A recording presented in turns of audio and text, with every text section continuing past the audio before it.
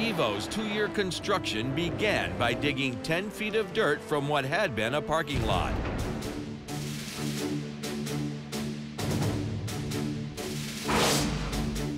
Then they covered the ground with a temporary layer of concrete called a rat slab.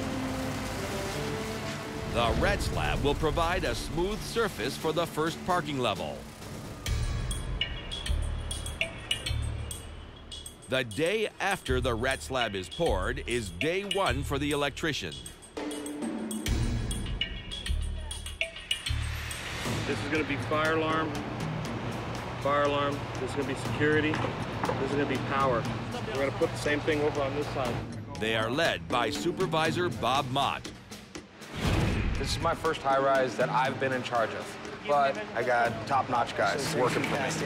What we're doing right now is we're laying out, he's shooting down our boxes so they're secure, all the power out that we need. Buried inside each of Evo's concrete decks will be hundreds of junction boxes for things like ceiling lights and fire alarms. With the concrete, you're just gonna see this and then the hole inside. And we come back and we mount our light or, fire alarm strobe or whatever it's gonna be right there. Each of these boxes needs to be precisely placed to hold fixtures in areas that won't be built for another 7 months. The surveyor lays us a control line so we make sure we make our layout right, to make sure that when it's said and done, our fixtures are straight rather than like this, so it looks aesthetically pleasing.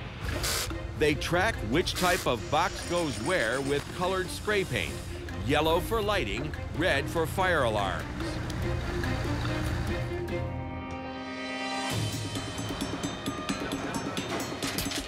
The next day, a crew of iron workers begin laying down a dense grid of rebar.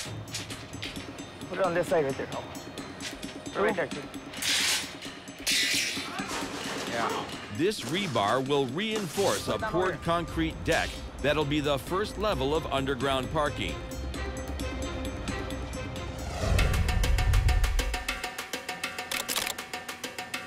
Once the rebar is down, the electricians return to connect their boxes together with Smurf tube.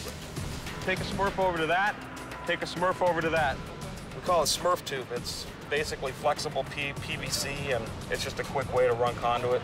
The Smurf tubes will be used to get wire to the junction boxes embedded in the concrete deck. It's critical that the right tubes go to the right boxes. Was I smoking crack that day or what? Okay, EPB and EBL.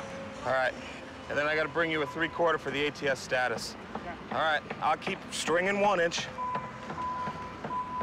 You're just gonna have to, when we do this, you're gonna have to identify. Yeah. I'm supposed to have 2 days. Typically, I get a day.